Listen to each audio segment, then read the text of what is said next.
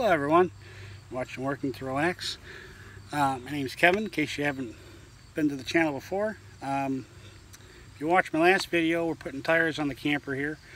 I just came to the other side and noticed something that I need to look into a little bit. So I thought I would let you guys see what's going on. So, see if we go here for a decent view for you guys. What kind of work for you.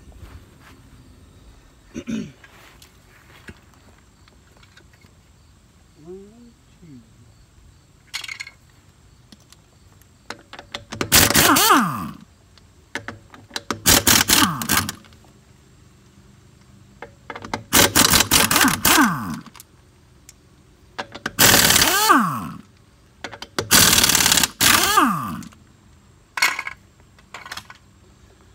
So something I noticed when I was crawling to the camper to put the jack under the jacket up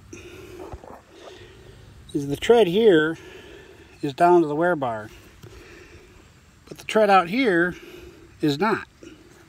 So that means we got something going on here. Either it's an axle issue or a bearing issue. If you can also see, that's why I'm replacing the tires. 3 out of these 4 are probably about 7 years old, so it's time for them to go. So what we're going to do now is, hopefully, a good angle for you guys, we're going to check the bearing and make sure that the wheel bearing is not the issue. So let's see, I just need a good spot where it doesn't tip.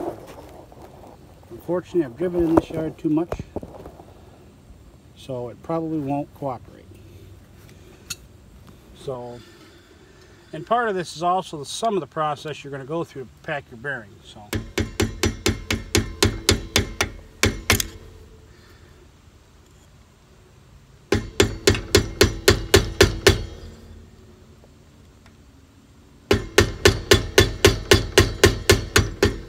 it goes.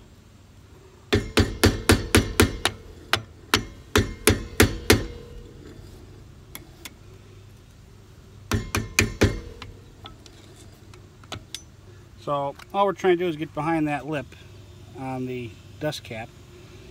I don't think I cleaned it out last time I packed the bearings. It looks like I wiped it out, but I didn't get it real clean. So I've got some paper towels here because we're not packing the bearing, we're just checking things out. So I don't want any gravel or dirt or anything like that to get into my bearings. So put that there. That was not really all that tight. That could have been a little tighter. It would have been nice if it had been a little tighter. So while we're here, I think I'm just going to have to invest in a bigger crescent wrench, ain't I? The biggest one I own.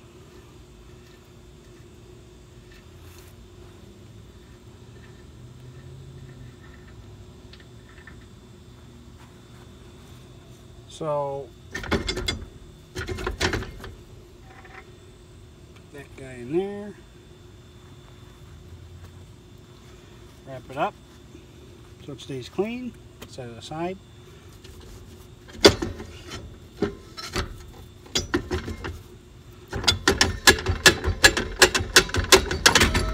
Well, we know those aren't out of adjustment.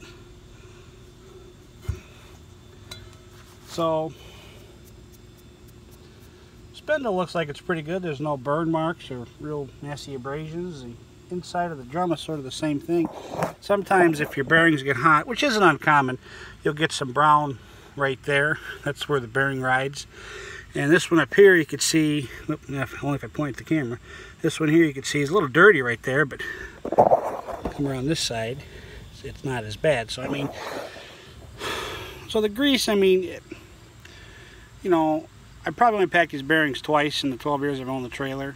But again, I don't put a lot of miles on this, so I could probably push it a little bit like I do. But, you know, the other thing we want to look for is any cracks, and just so happens there is a couple there. So that means right there.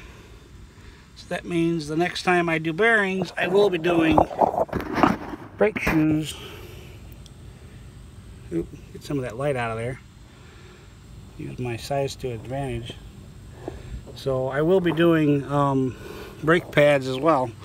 I want to say, and I have to check because I don't remember, but I want to say that that crack is actually acceptable because it's in the middle of the pad, and that particular crack does not appear to be over 2 inches long, so that is technically acceptable. If I'm not mistaken, please don't quote me on that. I don't have any of my books here to confirm that, but I do know that there is a very small tolerance of what you can and can't do, or is allowed in that sort of thing. But when I do these brakes, I'll probably do is, instead of doing the backing plates, and I don't know that it's really that much cheaper to just change the pads and hardware, but I'll probably just do the pads and hardware and keep the backing plates. I don't see a need to replace the magnet, and this is your magnet. So actually, when you step on your brake pedal in your vehicle, the wheel is spinning this way, you know, would be clockwise. So you step on the brake pedal, what it does is it pushes that magnet out to the rim, and then the rim spinning pulls this back, and the more magnetic power you have, the harder it'll pull. And when it does that, it actually, I don't know if you can see that or not, but it pushes the pad out a little bit. And the same thing if you're going in reverse, you step on your brake, there's not as much motion for back, but there is some. So, and there is actually grease points inside these that need to be greased. And again, it's been a little while since we've done this on this trailer, but when I did it last, I did grease those. And it's just taking the tip of your screwdriver, dipping it in some grease, and wiping it like in areas like, see if I can get a good picture, areas like right here, because that is where this rides. There's a couple of, I think there's like 3 or 4 spots in each backing plate that you do, but I'm not going to deal with packing bearings right now. I am going to adjust the brakes, which you saw in my last video. So all we're going to do now is put it back together. I think the problem was that spindle nut was a little too loose, and that caused the wheel to kind of ride a little cockeyed. And then over the course of 2 years, with all the farting around I've done back and forth to storage, and like I said, we probably had the camper out maybe 5 times, an hour drive each way wherever we've gone. You know, it's taken that long for it to show. So, and this year has been back and forth to storage way more than it's been out camping. It hasn't been out camping once this year. So, excuse me, mosquito.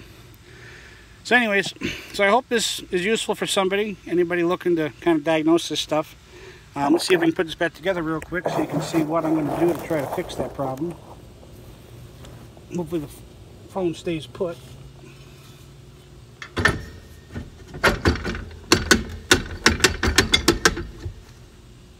To avoid that trouble I had getting it off, putting it on, you can actually look at my last video. You can loosen up the brakes and then take it off real easy. We're going to open up our stuff here. Got our bearing. Our bearing looks pretty healthy still. No burn marks inside there, so that's wearing pretty well. There's a special nut on these that's got a flat spot, and that's got to fit on a flat spot on the spindle. And then you got to get your nut on there.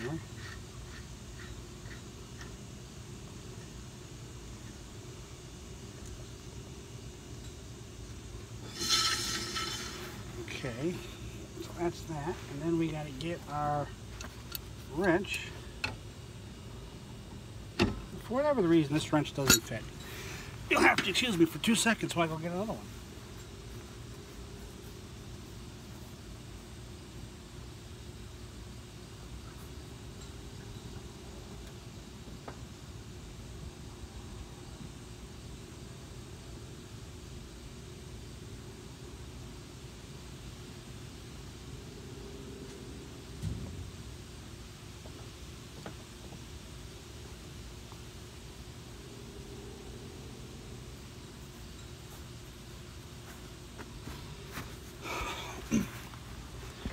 So unfortunately, that is the biggest crescent wrench I own here, and I think the one at work is the same size and it goes bigger. So we're going to have to substitute for a pair of channel locks, which will work just as well. You're not really trying to crank down on it in a sense, but you do want to make sure you can get a good bite on it and not slip off. So you're going to spin the drum and then give a good snug down on the nut. And what that does is it seats that bearings in place. You're only supposed to have to do it once. I always do it a couple times just to make sure I got it good. It's never failed me. You want to make sure you got it off where it's sloppy loose, and then you just turn it. You can't turn it with your fingers anymore. You do not want to put a tool on that at that point. You do not want it tight when you put your keeper pin on, because you'll burn the bearing out. It'll have too much pressure on it and won't be able to spin, and it'll overheat and burn out. It's not pretty. So once you've got that done, you take your keeper pin, and as you can see, there's a little flat spot right here with a little tab that lines up here on the flat spot here with this, and this will snap right over the nut. Only because it was on camera did that go on that easy, because they don't usually go on. Usually you have to tap them. But most RVs, the only one I've ever seen that does this keeper is Jayco. Everybody else has a cotter pin, and I don't believe this one is set up for it, and I think it's probably because it's got the Zerk fitting. But I remember ones that had Zerks that the cotter pin was offset to the side, so you could still shoot a cotter pin through. Make sure it's through and bent back, or you fan it out or whatever, and that will actually lock that nut in so it can't back out again. So I think